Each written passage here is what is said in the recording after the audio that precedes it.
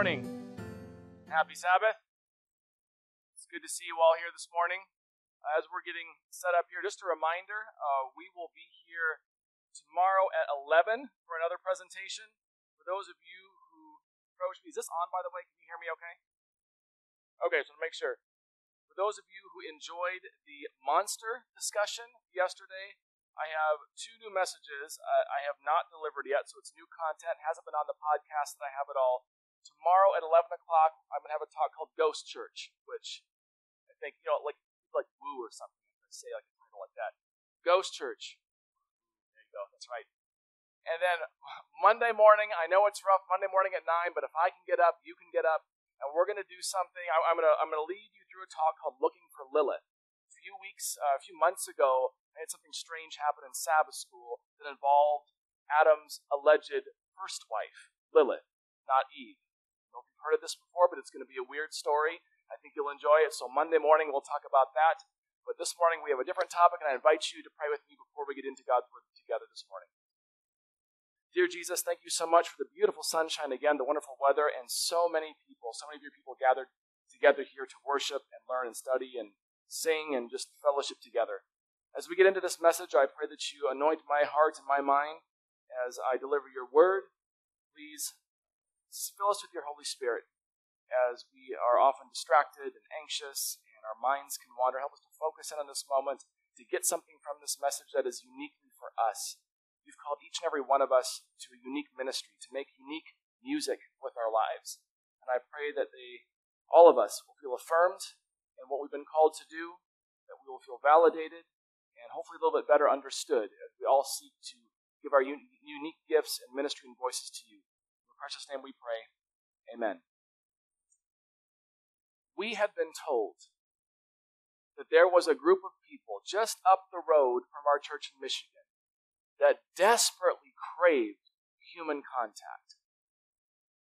We had been told that this tragic group of people had very little family, even fewer visitors, and a completely open schedule.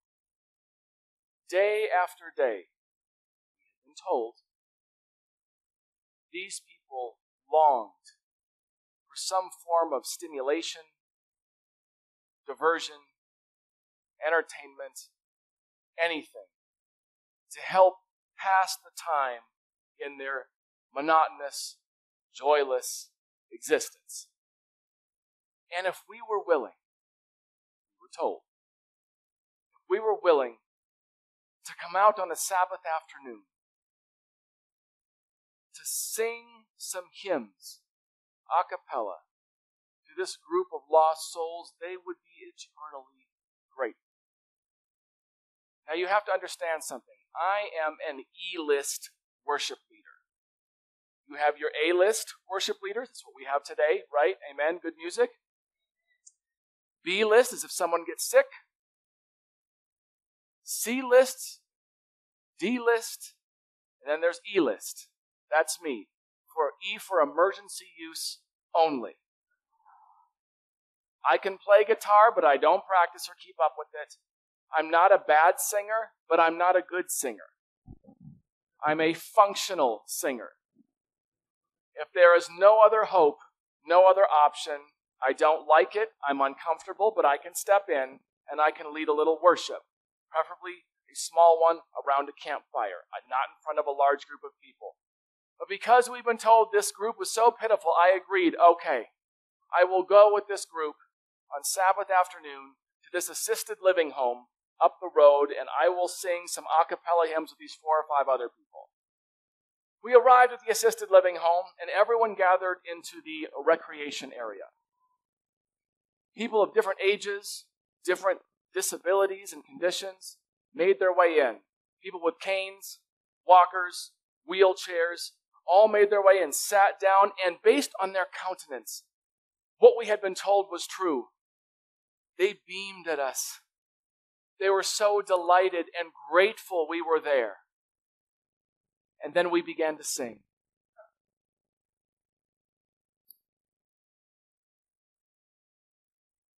Halfway through the first stanza of hymn number 627, Jacob's Ladder, the woman in the wheelchair to my right, gripped her wheels, spun around at light speed, 180 degrees, with the precision and technique of a NASCAR driver, and began to race towards the exit while shouting, "Help, help, someone get me out of here." Do you understand, when you already have musical self-esteem, what it does to you when somebody in your audience turns around and makes for the exit while literally crying out for deliverance? And we still had 3 more stanzas to go. Why are there 4 stanzas for Jacob's ladder? That's a long ladder. That's an extension ladder. We needed an escalator to get off. We needed to end the whole thing. Not everyone will understand or appreciate the music you make with your life. I'll say it one more time. Not everyone will understand or appreciate the music you make with your life. If you have your Bibles, I invite you to turn to Matthew chapter 11, 16 to 17. The context of this passage is Jesus' good buddy, John the Baptist, is in prison. And John is having a crisis of faith. Happens to the best of us, right? He's wondering, are you the guy that I've been preaching about, we've been hoping for, or are you somebody else? When you get into certain life circumstances, even the most faithful have some questions. There's no shame when it comes to doubt. We all have doubt sometimes. So John sends his disciples to ask Jesus, "Are you the guy?" And Jesus sends the disciples back, and John's disciples says, "You tell them, the blind see, the lame walk, hope is restored, good things are happening, I'm the Savior, you can have hope." Sends John's disciples back. And then Jesus turns to the crowd that's gathering, and he focuses on them. And he says, "I tell you truly, among those born of women, there is none greater than John the Baptist." Now think about that. For those of you this morning who might be struggling with your faith, Jesus said there's none greater than John the Baptist, and even he was having a faith struggle. So just because you're struggling with your faith this morning does not mean you're unspiritual and you're not a follower of Jesus. You're okay. Jesus says there's no one greater, and yet the least of these enter the kingdom of heaven. And then Jesus pivots, and it's kind of a weird thing. The first time I read this, I thought it was kind of a strange thing to shift to. Jesus defends his friend, says the least of these enter the kingdom of heaven. Then he starts talking about this generation. Here's what he says. "But to what will I compare this generation? It's like children sitting in the marketplace and calling to one another. We played the flute for you, and you did not dance. We wailed, and you did not mourn." I always thought that's kind of a weird pivot. What are we talking about?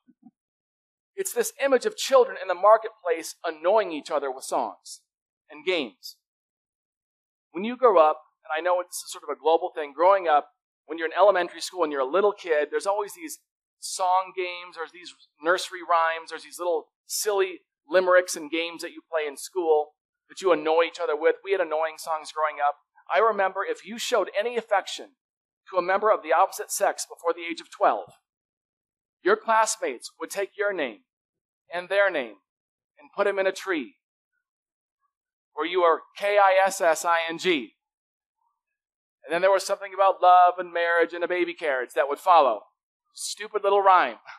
You had to be careful. You didn't want to sit too close to a girl. You didn't want to touch a girl at that point because you would be the subject of rhymes. Jesus is saying, and when you dig into the context of this passage, he's like, it's like little kids saying, "We were make-believing funeral, and you wouldn't mourn with us. And then we made-believe wedding, and you wouldn't sing and dance with us." What on earth are we talking about here? Jesus, if you keep reading, you'll find out, Jesus is contrasting his ministry with John the Baptist's ministry and how the ministry music critics heard what they were doing. We go to verse 18. "For John the Baptist came neither eating or drinking, and they said he has a demon. And the Son of Man came eating and drinking, and they said, look, a glutton and a drunkard, a friend of tax collectors and sinners." Jesus is contrasting John the Baptist's ministry and his own ministry and how the generation of critics in that day heard the different tones of what they were doing. So we start with John. For many people, John was too serious, too austere, too solemn. He was like a funeral dirge, and no one wanted to mourn with him. You're too somber, man. You're too serious. You keep saying things like repent and you're grieved. You should be happier. Right? As believers, we should be happy. If you have God, how can you be sad? We teach young children this from a very young age. If you have faith, if you're a Christian, if you have Jesus, you shouldn't be sad. It should be joyful and happy all the time. We actually teach children this in a song very, very early on. I'm not going to sing it to you because I told you before, I'm an E-list worship leader, and I don't need anyone crying out for deliverance and running to the adult meeting. That's not what's going to happen. So I'm going to speak it to you, and you tell me if you've heard this song that we teach to children. I'm inright, outright, upright, downright, happy. How much of the time? All the time. All the time. And we have gestures that go along with it. And to drive home the point, and I already heard some people, it's an involuntary action because you've been indoctrinated. We have to clap out those last syllables just to emphasize it. I'm inright, outright, upright, downright, happy all the time, right? Can you imagine? Try that the next time someone is sharing a moment of grief and trauma and loss. The world is so bad, and I'm discouraged, and I'm happy all the time. Try it. See what happens. You're going to go from happy to slappy real quick.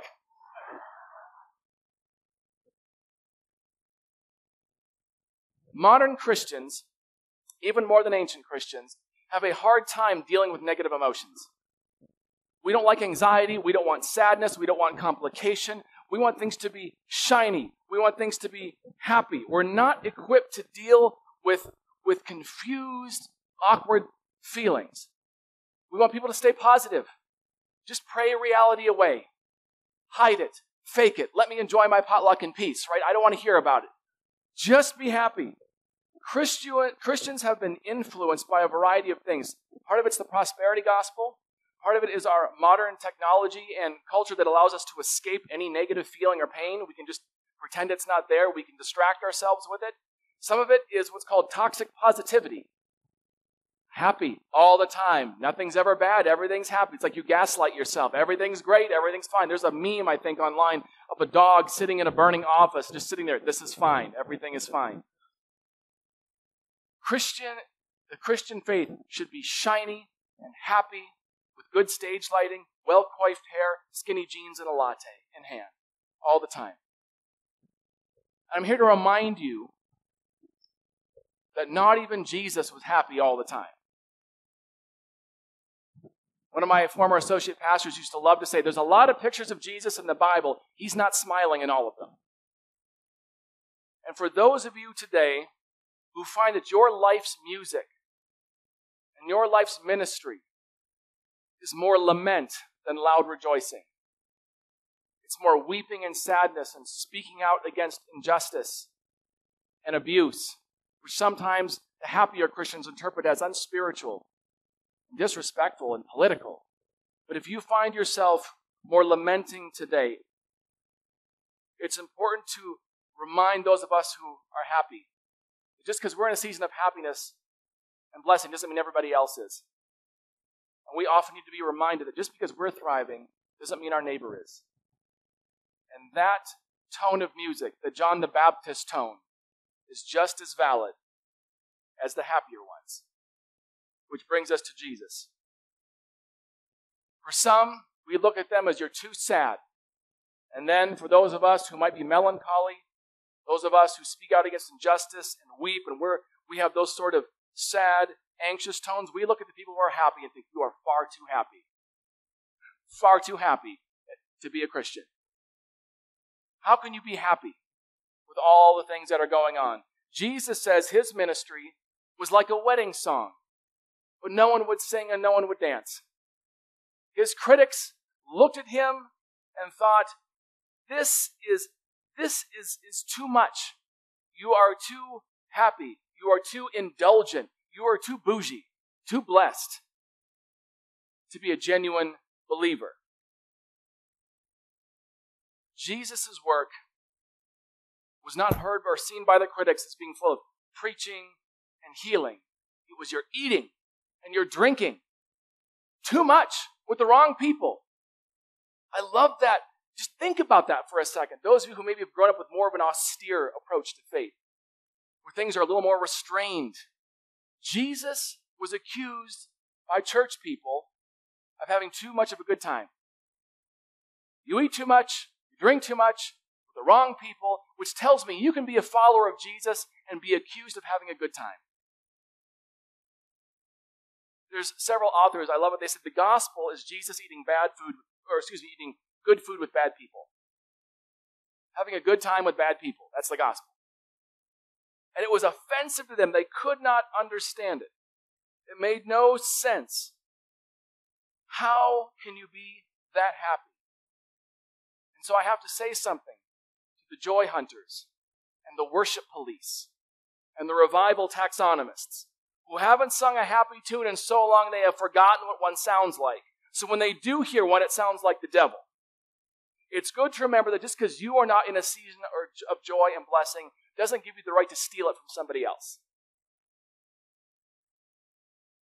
We are, at least in the U.S., and I don't know, maybe it's similar here, we're in a cultural mood of deconstruction. People are deconstructing their faith, taking it apart, looking at it, and often what happens in this process of deconstruction becomes something destructive. When you understand the origins of this idea of deconstruction, you understand that it's a positive exercise. It was designed to be a positive exercise. We inherit these things in life, and then we take them apart, like a child taking apart a toy to see how it works. We take things like our faith. What is good, and what have I been taught that maybe is not so good? Happy all the time. Maybe that theology, maybe I need to put that away. Maybe that's not totally accurate. And it's frightening for people. We have movements called ex-angelical. Of course, we have former Adventists, former Christians, or people who say, I'm spiritual, I still feel connected to Christ, but not the church, and they're in this season of taking things apart. It's good to remind some of us who are in the middle of that deconstructive work. A philosopher, throw this on the screen, the philosopher who is credited for being the father of deconstruction, Jacques Derrida, continental philosopher, has gone on record many, many times, and he says deconstruction, let's say it one more time, is not demolition or destruction. It's not demolition or destruction. When we get into deconstruction, those of us who are in this sad, melancholy thing, judging those who are happy, and we're in this middle of this deconstruction, what it's meant to be is taking what we've inherited and saying, what have I not heard? What are the voices that have not been heard? The perspectives I have not considered? Taking it apart to construct something positive. And it's easy for those of us sometimes who are happy to judge those who are deconstructing and those who are deconstructing to look at those of us who are still enjoying our faith and judge each other and not understand each other. Here's the thing. Seventh-day Adventists were deconstructionists long before it was cool and long before Jacques Derrida. Think about what Adventists have done. We took Sunday worship and we deconstructed it. We came up with the Sabbat. We took this idea of the immortal soul and you die and go right to heaven or hell. We deconstructed that and have now conditionalist immortality. We have a different state of the dead doctrine. At a time when it was believed that spiritual gifts were no longer active, we deconstructed that and said, no, the spirit of prophecy is still active. We find it in a young woman here. Let's make space for her to speak. Let's throw this one on the screen. We took taco salad and we deconstructed it and we came up with a haystack.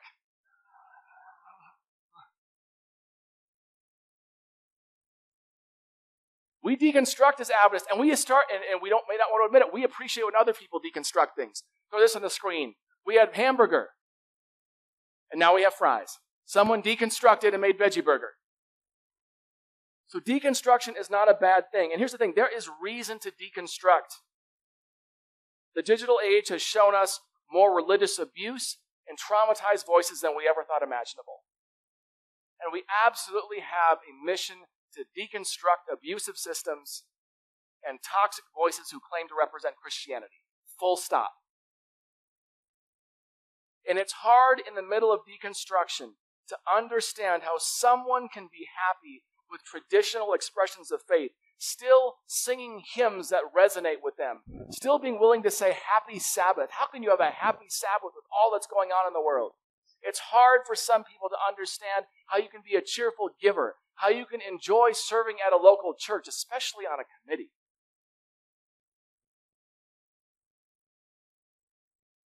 But even in hard times, and catch this, if we look at the life of Jesus, what he models, even in hard times and end times, you can still have good times. You can still have good times and hard times and good times in the end times. Don't feel ashamed of your blessings and your joy.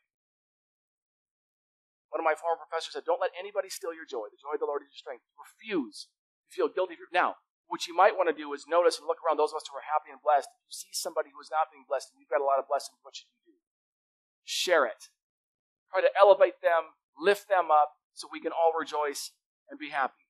We often don't understand one another's voices. We don't understand the music we make with each other's lives. There's the voices that cry in the wilderness.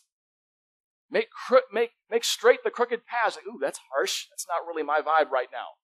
And those people look at those of us who are having the gentle voice, like the shepherd calling the sheep. Let's rest and relax and eat. I don't understand that. How can you be doing it? We don't understand each other. So we need to understand each other, need to listen to each other, and maybe even join in together with each other's songs. If you have your Bibles, I encourage you to turn 1 Corinthians chapter 12. I find myself when I'm in class, when I'm doing sermons, I'm increasingly in Corinthians. And I think, at least at this moment, 1 Corinthians, 2 Corinthians are my favorite letters. Paul writes several letters in the New Testament, trying to correct people. Every church is having, it's so funny because sometimes as Christians we'll be like, we need to get back to New Testament Christianity, and we forget the fact that the New Testament church is also dysfunctional. And have you noticed that some churches get more than one letter? Corinthians gets 2, and we actually believe there was a third letter, but we've lost it. This church is fighting over who is more spiritual, who is better, whose gifts are better. And Paul is trying to bring these people together to understand that you're different, but you're all a part of the same body. Verse 12. For just as the body is one, and has many members, and all the members of the body, though many, are one body, so it is with Christ. Let's skip down to verse 14. Indeed, the body does not consist of one member, but of many. If the foot says, because I'm not a hand, I don't belong to the body, that would not make it any less a part of the body. And if the ear would say, because I'm not an eye, I don't belong to the body, that would not make it any less a part of the body. If the whole body were an eye, where would the hearing be? If the whole body were hearing, where would the sense of smell be? But as it is, God arranged the members in the body, each one of them as he chose. If all were a single member, where would the body be? As it is, there are many members, yet one body. The eye cannot say to the hand, I have no need of you, nor again the head to the feet, I have no need of you. I want to use some theological imagination. And I want to take this passage in Matthew, combine it with the passage in 1 Corinthians 12, and I want to create my own metaphor that I think is in the same spirit of this. We are the choir of Christ. All of us with different, unique voices, but somehow he can bring us together and we can harmonize. Some of us have different ranges. Some of us are comfortable singing solo. Some of us need accompaniment. Some of us need a lot of accompaniment. Some prefer quartets. And some have different styles. Some of us have voices, the music we make with our life, that has tremendous range, like an angelic choir. Some of us tend to be a little romantic. We drift more towards the lovey-dovey things, like Solomon. Some of us weep and lament and call out injustice, like Jeremiah does in Lamentations. Some of us aren't that great at music, but we're silly. We love silly songs, little poems, like the one that Samson wrote about taking the jawbone of a donkey and killing 1,000 people. You can read about it. It's not that well written. It's not clever. It doesn't rhyme, at least not in English. But it seems on brand. It's sort of the thing I would picture Samson writing. Some of us sound like the emergency broadcast system. We are loud, we are shrill, and you're annoying, by the way. But you're just like the minor prophets. We may not want to hear from you, but we need to hear from you because you're the ones who tell us the danger that's coming and we need to pay attention to. Just don't do it all the time, right? Some of us are a little edgy. Might be alternative. Makes some people who more like more classical things uncomfortable. That's okay too if you're edgy. At the triumphal entry, Jesus indicated under certain circumstances he would allow rock music. about that one. If you don't praise, these rocks are going to cry out. Think about some of the Psalms that King David wrote. There are Psalms that he wrote that we do not teach to children as memory verses. So it's okay if you find yourself being a little edgy, a little cutting edge. Paul concludes his metaphor, and I think it's important for us to hear this too. If one member suffers, this is in verse 26, we'll throw this on the screen. If one member suffers, all suffer together with it. If one member is honored, all rejoice with it. If one voice laments, we learn to lament with them. If one person sings praise, we learn to praise with them. So instead of criticizing the melancholy voices or deconstructing the joyful voices and anything in between that we find, we begin by listening to them, seeking to understand them, maybe even joining in solidarity. Lament with those who lament and rejoice with those who rejoice. All of you are part of the choir of Christ. The last 5 Psalms in the book of Psalms are all about praise, and it culminates with Psalm 150, the final psalm, and it calls upon us to praise God in the sanctuary, praise God in heaven, praise Him with every instrument, including the pipe, I'm so sorry, my fellow Seventh-day Adventists, and dancing. 2 instruments that Jesus mentions in Matthew 11 that people didn't respond to. 13 times in Psalm 150, there is this call, let everything that has breath praise the Lord. 13 times it repeats, which means that even repetitive praise songs can be inspired.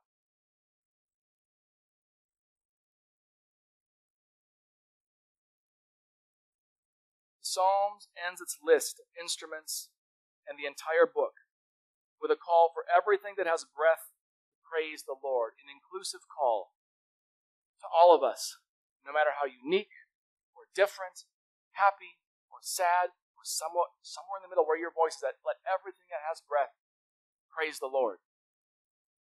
God's playlist is far more diverse and nuanced than we could ever imagine. Which brings up this issue. If we are all called to praise, what about those if you're in a season of lament? Lament and praise aren't the same thing, but here's the thing, they are related.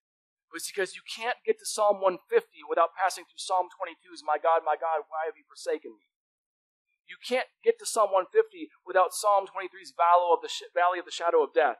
You can't get to Psalm 150 without Psalm 79's request for wrath to be poured out, or Psalm 137's call to, quote, dash the little ones against the rocks. Let voices be heard. Let them come together. Don't silence the music you don't understand or the voices you can't yet relate to, because if Jesus' words in Matthew 11 are true, those might be the voices you need to hear. Those might be the voices that correct the direction of the church. Just because people don't understand or appreciate the music you make with your life doesn't mean God doesn't understand it or appreciate it or hasn't designed it and called you to make it. Just because we don't understand how or why other people make the music they do doesn't mean it's any less inspired than the music we make. So in conclusion, I want to exhort you to listen, seek to understand, and join in solidarity with the Spirit. Spirit-led songs that other people sing, even if they're different from you. Make room for all the voices, and let everything that has breath praise the Lord. Let's pray. Dear Jesus, thank you so much for the diversity, the uniqueness, and the challenging nature of the voices we have in the body of Christ, in your choir. Sometimes we hear the music other people make with their life, and it's confusing. It doesn't match ours, and we don't understand it, and we are so quick to dismiss it. Just like the religious leaders did with John the Baptist and you when you were here. Help us to pause. Help us not just to listen, but to listen to understand. And when we find someone in a season of pain and grief, help us to enter into that with them. And that we might be blessed, but we can certainly understand where they're coming from, and we can sing with them. And for those of us who are struggling right now, and it's so hard to watch other people being happy and blessed, help us to put aside that pain momentarily to rejoice in the fact that there are still good things happening in the world, that hope is not lost. Somehow weave our voices together into a beautiful choir that culminates with everything that has breath